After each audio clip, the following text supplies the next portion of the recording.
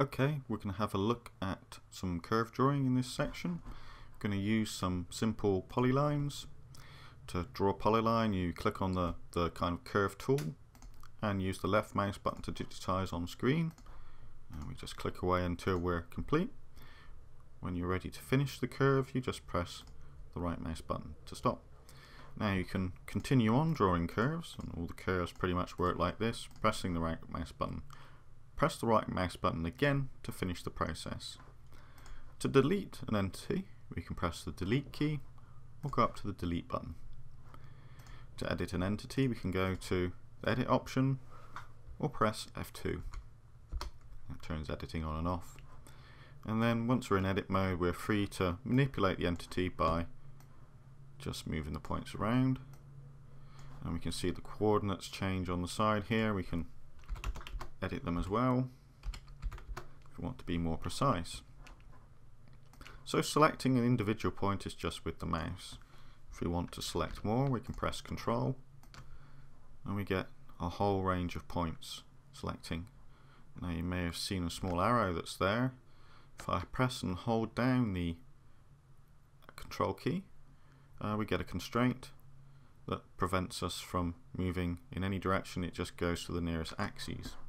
This also works for kind of tangencies, extending the points like so. And for an internal point, it will be also along the angle of the lines.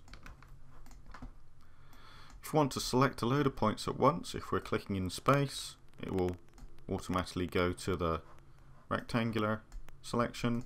We can also force that to happen by pressing the Shift key. There's more information down on the title bar down here, or the status bar I should say. It gives you information about what's possible as we go along. So if we wanted to delete a point as well, we can press delete.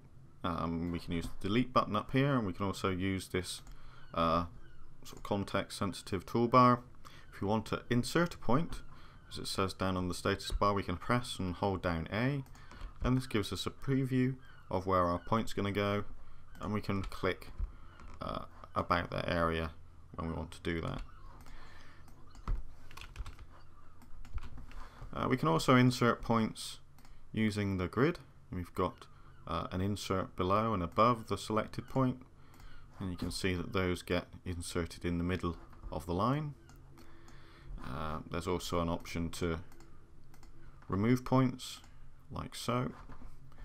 It gives us the opportunity to kind of edit graphically or numerically at the same time. Of course we are drawing in 3D. If we wanted to work in 3D, we can sort of change a point like that. If we wanted to copy that point all the way throughout its coordinates, there's an option there, copy throughout. But once we're working in 3D, we are exposing ourselves to the 3D editing options, and you can see now that the cursor gets two coordinates, the Y and the Z coordinates, to indicate the direction that we're working in. So you can see now that when we edit a point, we get an icon that shows us we're editing in a plane. If we press the Tab key, you can see now, depending on what plane we're working in, and it will tell us down the bottom certain points. Yes, we've only got Y, Z and along the vector depending on our viewing angle.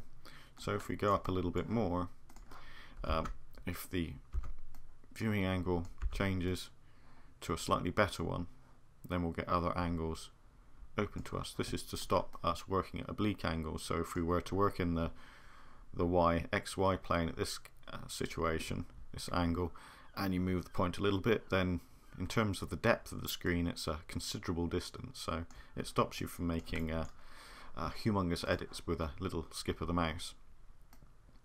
So again, using the Control key, we can see that we get all the directions available to us there. Okay, of course we can also do curves, shaped curves. So this is a B-spline, exactly the same as a polyline, except that it's creating a curve representation.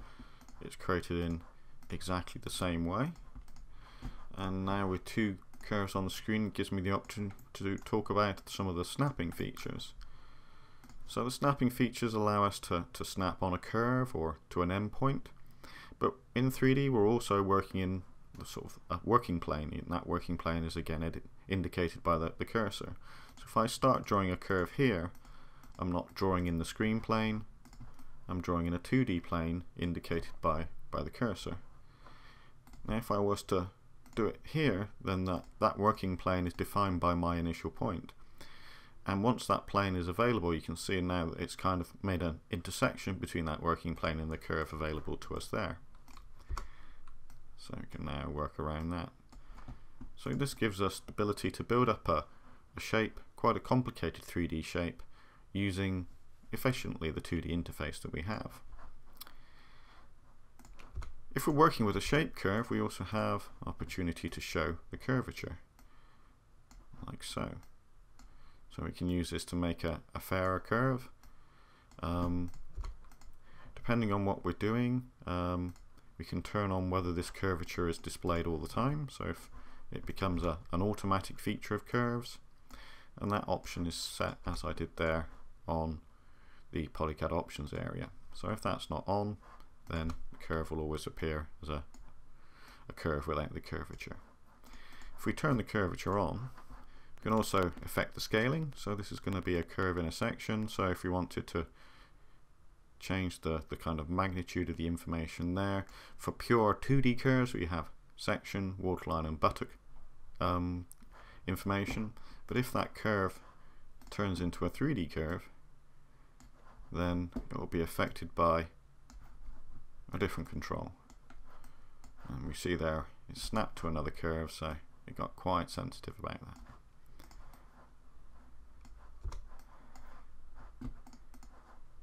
So it's as simple as that.